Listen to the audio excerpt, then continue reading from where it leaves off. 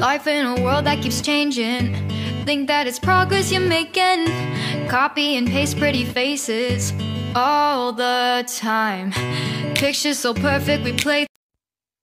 Hello everyone, welcome to Anointed Lady TV, the home of news and politics. If it is your first time in this channel, you are highly welcome. Thank you so much for stopping by. And if you like what we do on this channel, hit on the subscribe button. Also put on the notification bell so you'll be notified by YouTube anytime we drop a new video. And if you are returning subscribers, thank you very much for always coming back to watch our videos. On this platform, we drop videos every day and we react to every video that come our way. And on this very video, I will be watching with you. And after watching, let's go to the comment section and drop our opinion constructively. Like our videos and also share our videos if possible. See you next time in my next video. I cannot answer a false question because you are fishing in false waters. It is not true. Is it because you are involved here? And the question you are involved because you are peddling lies. You are peddling on truth. I'm sorry to use the word lies. That you don't. You are peddling on truth. That you don't agree because it happened on. Because I'm reading the story to you. No. Just a minute. If I'm allowed on my question, no, you can't lie on the question. No, you can't lie on the question. Produce the evidence. Senator Adams Oshomole and the Channels TV presenter Shehu don't nearly condemn each other teeth for inside studio. I said the two people fight no be small. You are lying, you are telling me the truth, you are lying, you say truth, you are lying. As a matter of fact, make una use on eye, they watch the video for yourself. See how the two of them they fight dirty and make sure so you watch the video to the end so that you no go miss any of the action at all. And when you watch and finish, share and make other people follow see how the two people nearly disgrace themselves for national TV today. All right. The reason why I invited you tonight is about the labor strike. And when you were leaving the vice president office yesterday, you made some statement which is already getting reactions. And I have a feeling that you have more information and more details are coming to you as to the development of things. But when you say, for example, that a strike is misplaced and not in national interest, and for example, labor leaders are already saying that you do not have sufficient information, that's why you said what you said. How do you react to that? Well, first, let me say this issue that any day, anytime, at the heart of democracy is the freedom of the citizens. That freedom, in exercise of that freedom, they may do something that infringes on the law. It could be right or wrong. But what is obvious is that in a democracy, nobody can take laws into his own hand. So my understanding is that this strike is about some elements who have not been identified as being responsible for beating up or in a way, subjecting to the president of the NLC to beating and all sorts of things. And of course, looking at the visuals, it appears he was really severely dealt with by people who have not been identified. I believe that the Nigerian government, the Nigerian state, has a responsibility to identify those who are responsible for taking laws into their own hand, not only in terms of beating a president of an organized labor, but assaulting any Nigerian citizen. I mean, that is the law. And if you do that, the police have a duty to investigate, identify those responsible, and bring them to justice. However, the challenge I have with this strike is that I had a similar experience. For example, I was on my way to Delta State, and I went to the airport, and the then director of SSS ordered that I should be arrested and stopped from traveling because we had given ultimatum to the then president, to the then federal government headed by President Olusegun Obasanjo, which had to do with, not withdrawing, resisting the attempt to withdraw subsidy because of our fears of the consequential increase in cost of living. And they dragged me on the tarmac, and I have my cuts all over the place. And they forcefully prevented me from flying and took me back to the DSS Director General's office, then Colonel Ire. And he offered to take me to the hospital, to their own hospital. And I said, no, I can't even trust a government that has inflicted this kind of hold on me to treat me, because they might as well poison my blood. I said, I wasn't going to do that. Fast forward, I ended up being detained. I was taken away. And for 2 days, at least 48 hours, NSC couldn't locate me. When eventually I was let out, with bandage on my hand, with the blood and all that, I told my colleagues, this blood will further reinforce with my appetite for struggle for justice. The issue is about the welfare of the Nigerian workers in particular, and the welfare of the Nigerian people in general. And this is I make a distinction between the two, is that the workers are former members of the NLC. They are the ones who form all the unions, the industrial unions that constitute the athletes of the NLC. And I said, I will do everything possible to resist the temptation to make my brutalization an issue, but I will remain focused and even more determined to ensure that the issue between us and government, which has to do with the welfare of Nigerian workers and working families, is not compromised. And I remember the then Speaker, Speaker Masari, from now former Governor Masari, he led the member of the House of Rep members to come and commiserate with me after seeing the injury that I suffered, etc. But I resisted. That is my price for leadership. Now, the issue in Imo is a bit more problematic. Now, the current president of the NLC is from Imo State. And this is the second time they're having a showdown with the governor. And the issues are never really clear. The first one was over dispute about who should be, or who did the workers want to elect as chairman of NLC in Imo State Council. The one that was allegedly favored by many people, the president of the NLC coming from Imo, they didn't like the person. They did their election, it was nullified, and the caretaker was appointed. And some of the workers felt that the man appointed was the person favored by the president. NLC president must be seen to be above board. He mustn't drag himself into the little issues and so on, particularly when you are dealing with your state. Now, those issues about who should be, who is the chairman, who is not the chairman, led to a declaration of strike. And the mother union of the NLC president is the NUI, which controls the power supply. And they put up power in Imo State. Now, this latest one, about 9 or 10 days to the last election, again, the NLC president went to Imo State.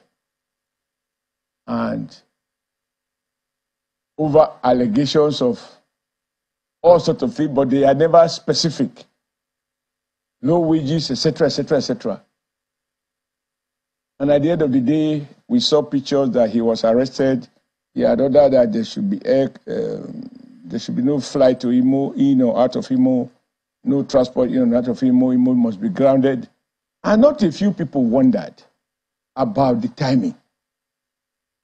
If you don't want the governor, the more reason you should allow people to go and vote him out if your opinion is shared by majority of the people. But you cannot arrest democracy. You think that is what Ajero is doing? Wait. It is with, heavy heart that I have to speak on this, because I have promised myself I will never publicly comment.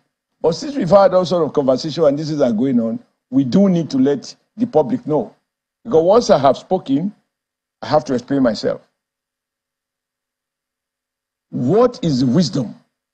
What was the urgency of declaring a strike few days to a state election, where the people of Imo State will have the opportunity to remove or reaffirm confidence in the present governor? Now, by doing the sort of thing he did, in my view, he was mixing politics with the issues of organized labor. And you know, I mean, even watching channel television, a week or two to elections, campaign becomes intense, and everybody is suspicious of the other. And in my humble opinion, that is not the best time to go back to your state, having officially identified with a particular political party and a party that had disputed even the findings of the Supreme Court, and you are there with no clear-cut reasons as to what is it that you are seeking to achieve. Now, like I said, I will condemn in the strongest term possible the attack on his person. Because as they say, two wrongs don't make a right. In any case, violence, nobody has a right to resort to violence and attack anyone on account of differences. So there is no question about it. But that said, this has happened. What should we do?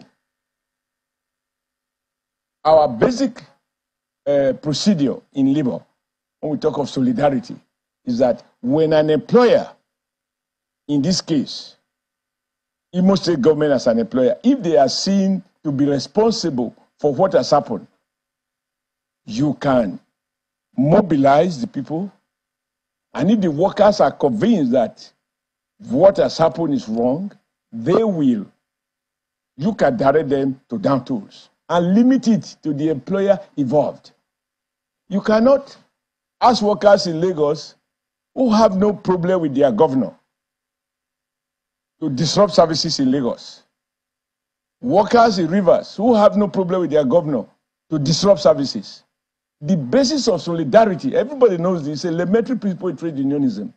But where an employer has erred and workers are determined to fight him, they will be given the support to fight. It is when they are overwhelmed and the employer is not responding that you call for solidarity action.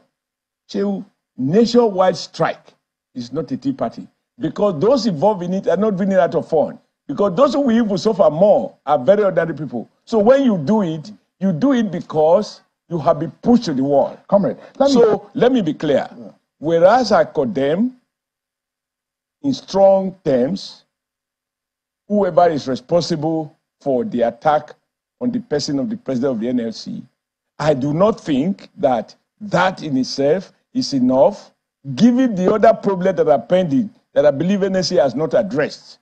I do not think that you should flood the whole country at once on general strike. General strike is not a tea party. The issue must be to go on general strike in the first system must be that the issues in dispute are national in nature. If it is about solidarity, the person with whom you are showing sympathy must first be allowed to fight for his right.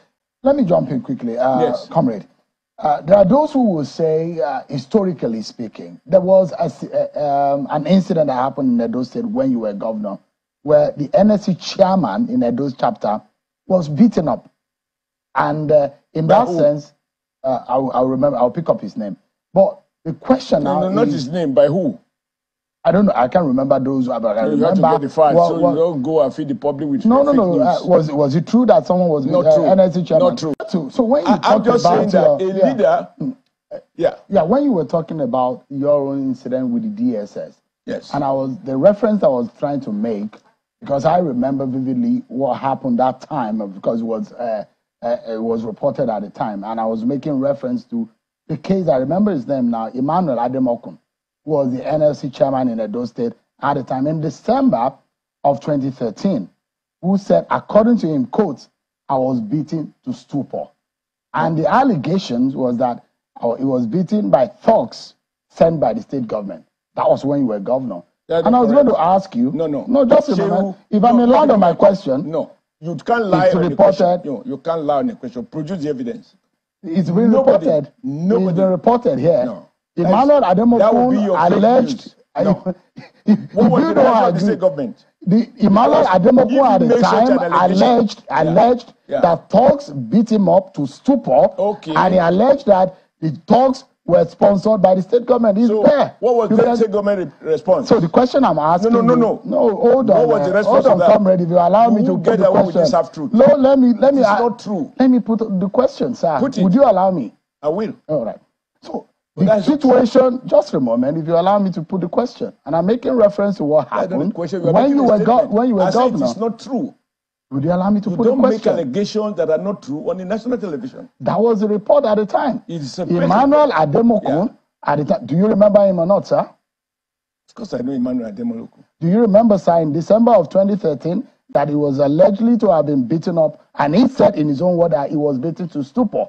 And his allegation at the time was this was orchestrated allegedly by thugs sponsored by the government.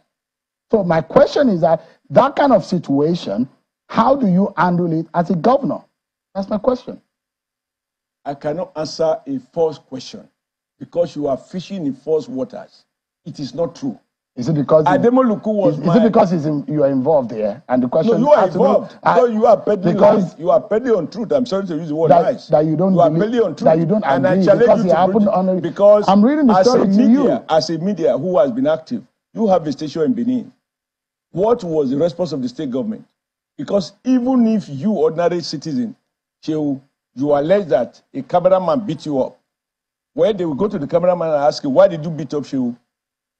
You mean that the state government kept quiet if there was such an allegation? I'm hearing it from you for the first time. He alleged that he said he was beaten to stupor, and the words that I used was that he alleged that this was sponsored by thugs. This is one lie you will not be able to get away with. If you don't believe and I agree with that, it is not true. You don't ever believe. You so what is your truth? What is your truth, comrade? That is not true. What is your own truth? What is my own truth? How? Yeah. If you don't agree if you with say that somebody dies and I say the person didn't die, what is my truth? Is that not my responsibility? Do you remember the incident with Emmanuel Ademokun in December, sir? Don't diminish the power, this channel by fishing on. Talk to issues that are verifiable. Comrade, I'm asking you a question. You don't want to agree. Falsehood. I've answered you that it is not true. If you see the if you're not going to answer, the body of proof is yours. I put the date to it. I put the person involved here. But the question, the bigger question. That makes it the correct story. Senator, let's move on. If you're not going to answer the question, let's move on. No, because you are lying. I'm not lying, and I'm not. I don't lie here. He who alleged, you have the burden of proof. That your journalist doesn't give you the license. Just a moment. We'll put up on the newspapers that reported it at the time. Okay, and you must put up the state government's response. Yeah. And that's what I'm asking. You were saying that the government responded, and I'm asking what was the response of your government? I asked you what was the response. You don't expect me to come. You were the governor at the time, sir. Ladies and gentlemen, good day, my brothers and sisters, my mummies and my daddies over there. Is your sister again, your doctor, your friend, your girl, Anointed Lady TV. Please, if today is your first time of coming across my YouTube channel, please do subscribe for me. Subscribe and turn on the notification bell. So each time I upload any video, you will be notified. So in this my channel, I will be bringing up many things to you in which you will benefit from it. I do talk show, I do news, anything you want to talk about, I am into it. Please subscribe and turn on the notification bell. So each time I upload any video or each time I'm on live on YouTube, you will be notified. Thank you very much for always being there for me. Please do subscribe for me, and as you do so, God will richly bless you and meet your heart desire. Thank you very much. I love you all. Yes, so my people, as I tell you, I say I go come back. I don't come back, una welcome back. As soon as see that video, una watch, I wanna see them. I want more to leave una comment for the comment section there. More una tell me how una see the matter, whether it good or it bad. If it good, make una let me know. If it still bad, make una still let me know. I need to bring and come give una wey be my people wey dey here. Make una follow me shook mouth put whether it dey good or it dey bad. So if it dey right, una still leave una comment below. If it dey bad, una still leave una comment below. Una remember say everybody gets freedom of speech. Okay, all right. Thank you very much. So if you dey watch me, you never subscribe, my brother, sister, I beg you in the name of God, make you hit that red button and turn on the notification bell. So each time I upload any video, you will get notification and you will constantly watch me. Thank you very much. See you again in my other video. I love you all. Bye bye.